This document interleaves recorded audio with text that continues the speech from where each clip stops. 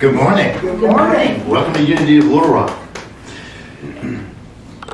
I had a great week last week. It was so great, I'm exhausted today. I was on vacation playing, and I must have played really hard. But I had fun, and today, I don't know if you're going to say today's fun, because we may go places that don't quite feel so fun, and that's okay, because that's part of life. And know that our ceremony that we're going to be involved with today means that we're not going to do our normal routine and flow that we do in our service. So things will be out of place for some of you that are familiar, and you'll go, hey, I didn't belong there. It's okay, roll with it. Roll with it. We have a community that's based in the principles of the Unity movement. Charles and Myrtle Fillmore were the co-founders of Unity. There's an understanding there that the life that flows and that we know we're a part of, meaning our life as we born, grow, age, and eventually decline into a place that's a transition, that's death. That life has within it life, capital L, life. That the entire universe is made up of that life. It is that life. And that we are that expression, that divine expression here. And even the days we don't feel so divine, we're still that divine expression. And part of our spiritual unfoldment is to be able to let that divine express in its full potential versus the limitation that so often we place on it. So welcome that you came here to be part of this today. You came to be part of this community.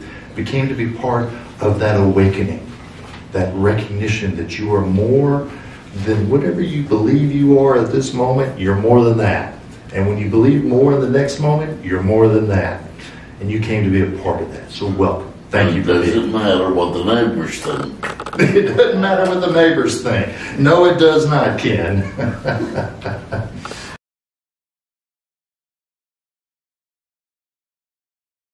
Recognize your ancestors. Because we've come through this great season of growth, our summer, when everything was alive and green and vibrant, and it produced fruit. And we come to this harvest time. And in the harvest, we're recognizing all the great work and great labor that came before. And in that recognition of that fruit, we recognize that many contributed to us and that which we produce, the fruit that we share in the world. That fruit is us. We're the fruit. Right? But we recognize those that have gone before. Those are our ancestors. And our ancestors gave to us, and as they give to us, we will give to those that follow behind us. We will share our fruit, and that fruit will be passed on, and that legacy continues on generation after generation. So this time of year, we acknowledge that. And we acknowledge that in this season of growth and harvest, there comes a time of rest. And we like to label it as winter in our part of the world. Right? But it's a time to rest. For most of us, we kind of ignore that it's a time for rest. We just continue on and do things. But nonetheless, in nature, in life, this is a time of rest. To sit down, to allow the fields to be barren, knowing that a new life and new growth will come. This is true in our personal lives because all of us were born. We will continue forward in this life after our birth, and we will grow, and we will do wonderful accomplishments, and we'll produce great fruit. So we'll have this harvest in our life, and when we finally come to that time of rest, we'll move into that ultimate rest. We'll move into death. And death is something in our society we don't seem to like to embrace too well as a general rule. We like to avoid it. We like to push it away. We even like to tell people that are grieving that they need to move along, get over it, because it's been too long. Well, grief doesn't punch a clock. Grief comes and goes as it desires, comes and goes as it unfolds within us, because our grief is about us. We grieve someone that we've lost, or we grieve something we have lost. But that grief is within us. And that power of grief is really showing us the depth of our love. Because the more we love, the more we grieve. And the more we grieve, the more we show that we were loved. That we were loved and that we're loving. That we are that love. That we want to be able to give to that person or that thing that's no longer in our life. So grief is not something that's abnormal in our lifetime. It's just part of the normal process for us. It's part of our normal journey. So our adventure today together is that we're going to recognize our ancestors, and we're going to recognize the grief that takes place. So to give you a little idea of what we're going to do, I'm going to take you into a very brief meditation, but the meditation is just to allow us to settle in and to relax. And we're going to write a letter. And that letter will be to our ancestors. That letter could be to a situation in our life that we grieve. Probably the easiest for us, though, is to write a letter to those that come before. And what do we say in that letter? You get to say whatever you want. Maybe it's what wasn't said in life. Maybe it is what you miss about this person in your life. Maybe it's the joys and happiness that you can see came from your experiences with them. Maybe it's the lessons that they gave you that now you get to carry forward, even though they're not here.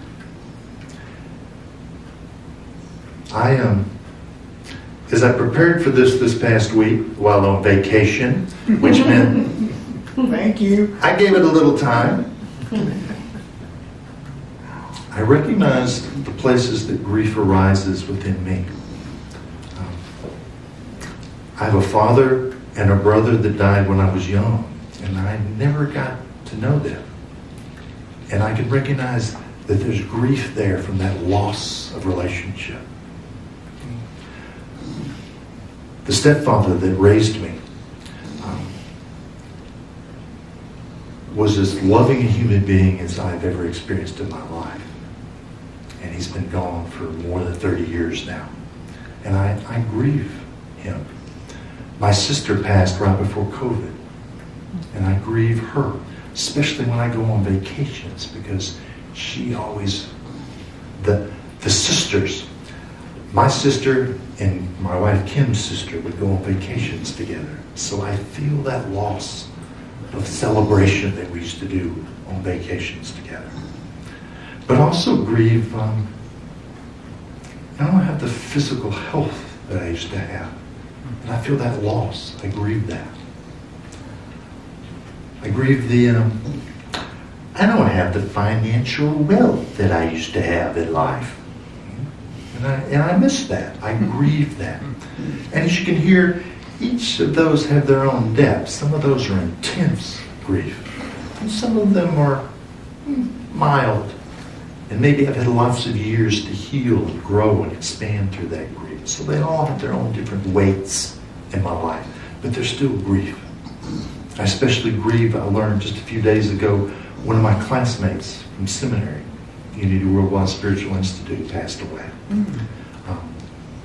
And I grieve for her because she was part of my family for so many years. So I'm just sharing that we all have grief if we bother to look for it. Some of us will know right now where it is, where it's alive, where it's fresh within us. And some of us may have to hunt a little. And know that it's okay to grieve those things that aren't human beings. We can grieve those relationships. Like, I grieve the loss of my father and my brother, but I more so grieve the loss of relationship, loss of my expectations of what it was to be in a family, to have a father and a brother. I grieve that. You can grieve your pets. You can grieve maybe that job that you were so counting on, that you knew was the perfect fit, and they didn't offer it to you. Maybe you grieve that. So in our exploration today, know that wherever your grief takes you is wherever your grief takes you. That's okay. Once we've written that, then we'll do two other little pieces, and I'll explain those to you. They're little because they're simple. I think they're powerful, but they don't take a lot of explanation. So when we get there, I'll share that with you. So with this,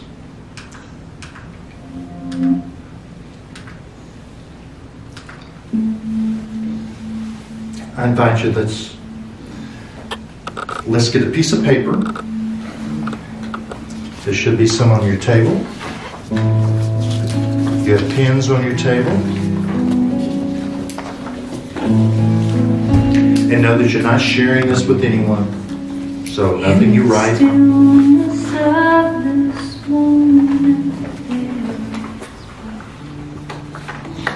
Wrong one. In the stillness of this moment, there is peace.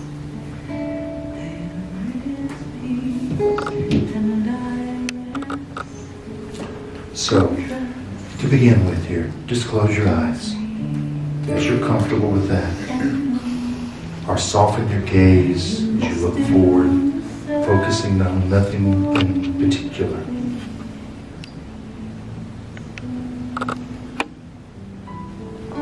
And know that as you breathe in and you exhale, you let go of the tension, the awareness, the concerns, the expectations, and you allow you to be here, to be now, be present in this moment, in this experience.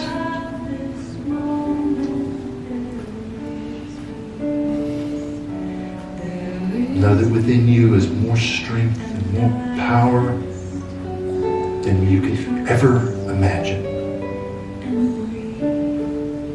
The power, the strength, the faith to move mountains is who you are. So any concerns about what may transpire here is not bigger than you. You have the ability, the power, the strength, the wisdom, the knowledge, the love to move exactly where you want to move. You don't need to worry about your neighbor. This is for you.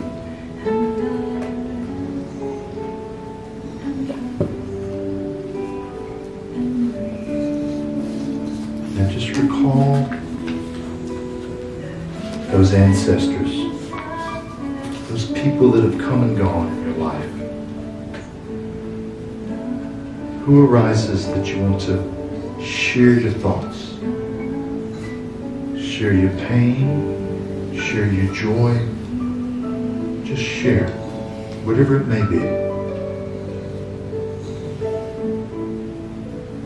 And as you're ready, you can pick up your pen and paper,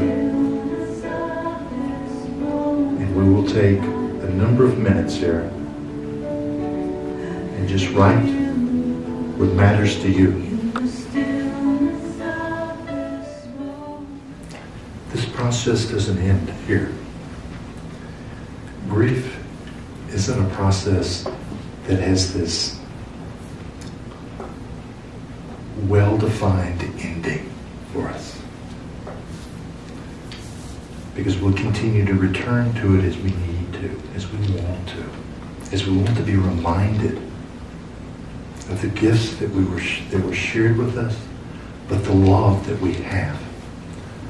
Whether that's a love for an individual, or it's a love for ourselves, for the situations that didn't unfold quite as we expected.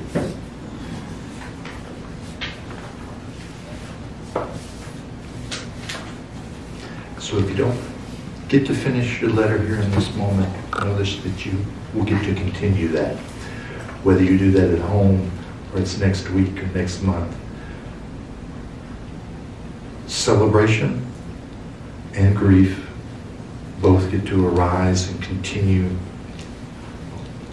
as is appropriate for you.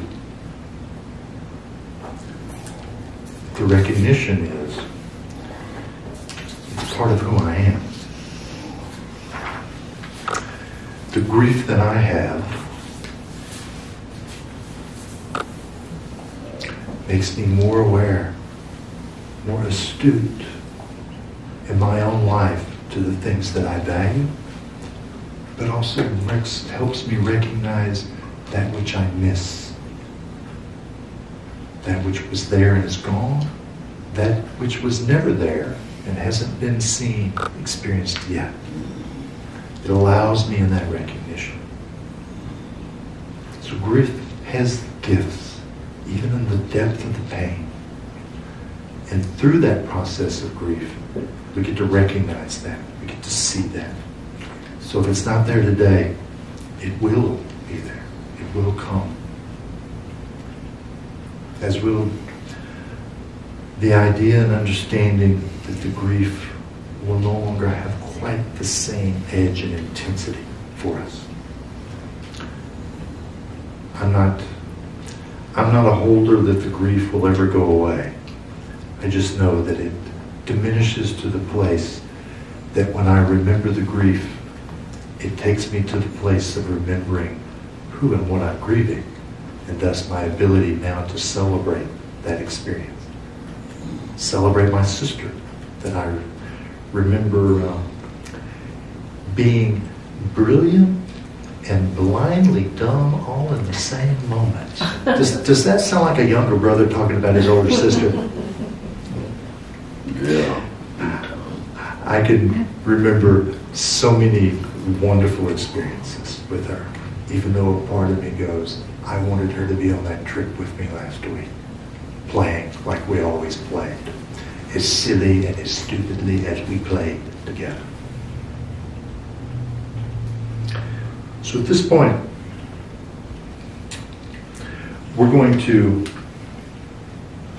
acknowledge who or what we wrote about. You're going to do that by just speaking their name or speaking just enough of the situation so that we know without details. You don't have to share the intimate details of it, but just enough that we know what the situation was if you're wrote of a situation and experience in your life. So that we as a community can hold that and celebrate that with you. And in doing that, I will also chime. Because that same resonance and same vibration that moves out from this chime, moves out from you, moves out from that experience that you had with that person, with that situation, and we're allowing that vibration to continue forward. So this is part of us beginning the release of this experience. Not the release of the memories, not the release of the love, meaning to be free of it altogether, but the release as in allowing it to flow, allowing it to be a cycle within us, a movement in, a movement out, a movement in, a movement out. And we'll acknowledge that with a tone. So I'll begin by acknowledging Patty Shaw, my sister.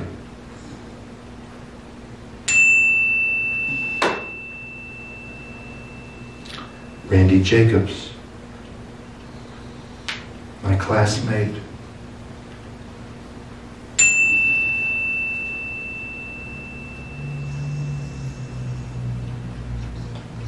just speak. Marjorie, my mom. Marjorie.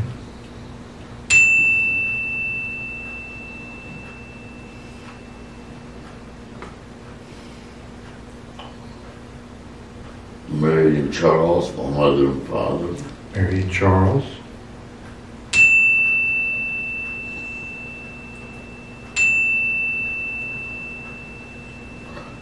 Kenneth and Norma, my aunt and uncle. Kenneth and Norma.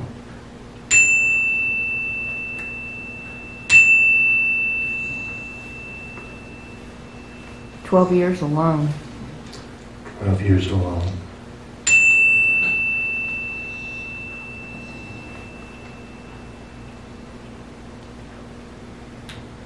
My mom and dad, my brother, my husband. Mom, dad, brother, husband.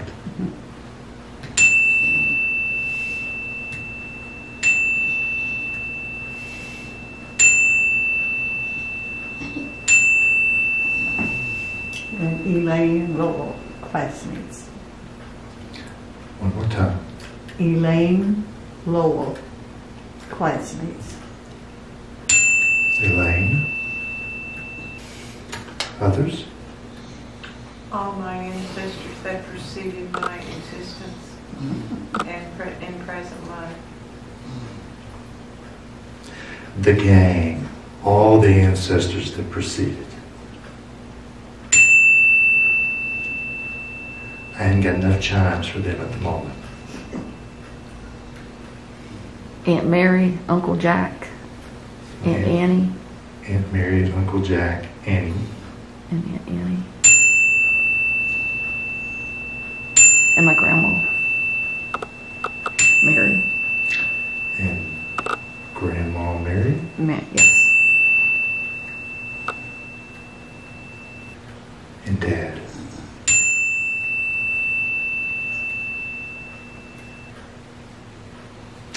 I hold and see that this vibration, as it comes off this chime and moves in and we pick it up and hear it with our ears, it doesn't end. That vibration continues forward. It moves out from this city, from this planet, from this galaxy. It moves out and resonates in the universe. And the lives and the situations that we have voiced here, they too move out into the universe. And with them goes our love, but also with them goes our grief. Because that is part of our human experience. And we share that with the universe. And it's picked up and claimed and celebrated. Not celebrated because it's a negative thing, but celebrated because it is your life. And you are filled with life. And life encompasses all the experiences. So we acknowledge and celebrate those that have come before. And we acknowledge that which is alive within us because of the people that have come before and the experiences that we've had. And we celebrate and acknowledge that which is to come because we're still here in this world to carry that forth. And that vibration that we are will impact those around us, but it too will resonate and move out into the universe. And the universe celebrates us.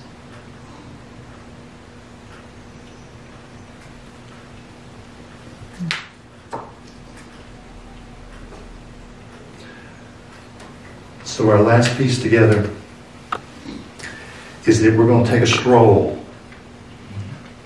We're going to move into the backyard, and you're going to take your letters, if you so choose, and we're going to release them in the fire. So, put on your walking shoes. For those online, We're going to do our best to carry the technology with us so you can be part of that. If you have a way to burn at home, wonderful, just be safe. If not, then know that you can crumple it up and throw it in the trash. This is about releasing. Releasing, yes, the pain, the grief, that which holds hurt for us, but it's releasing the love, the joy, the celebration that is also contained in that. So if you'll join me, we're just going to go right out the back door.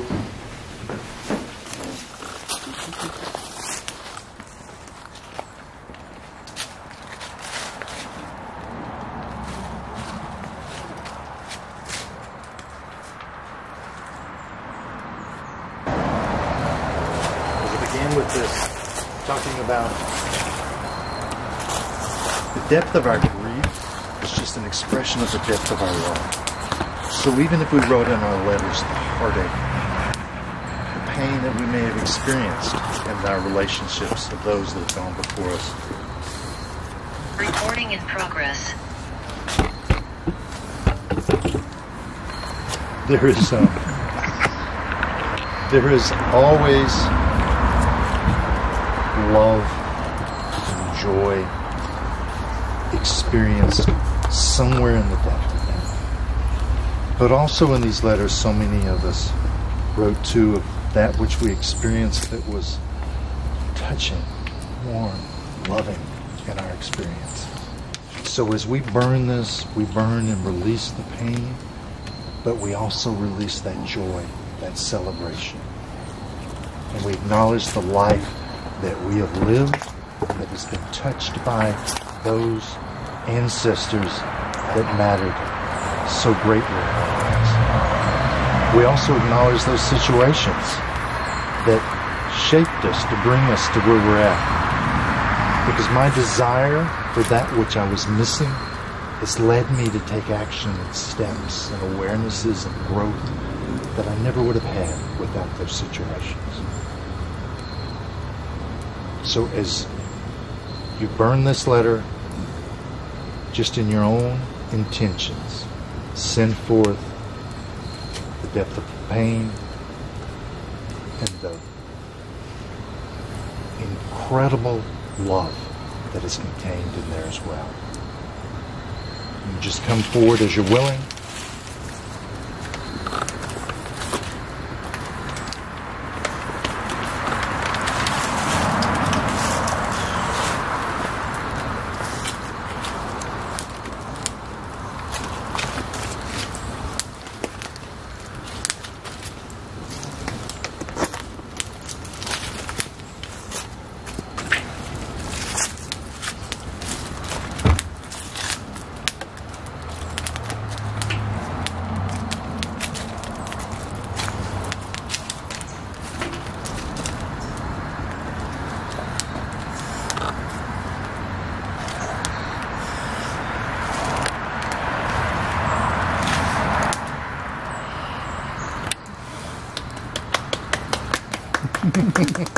Embrace the love. It is complete, and so it is. And so it is. And just as this smoke lifts itself up and fills our nostrils, and the neighbors next door are going, "What's that smell?" We're releasing that. Those molecules don't just stop 2 houses down. They don't stop 2 states down. They continue.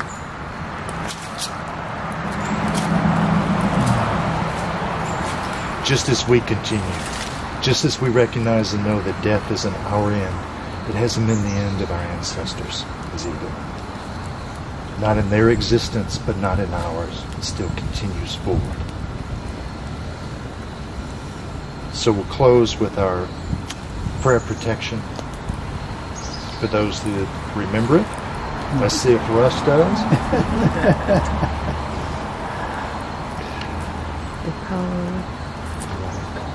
So, together. The light of God surrounds us. The love of God enfolds us. The power of God protects us. The presence of God watches over us. Wherever we are, God is, and all is well. Thank you. Thank you for being here.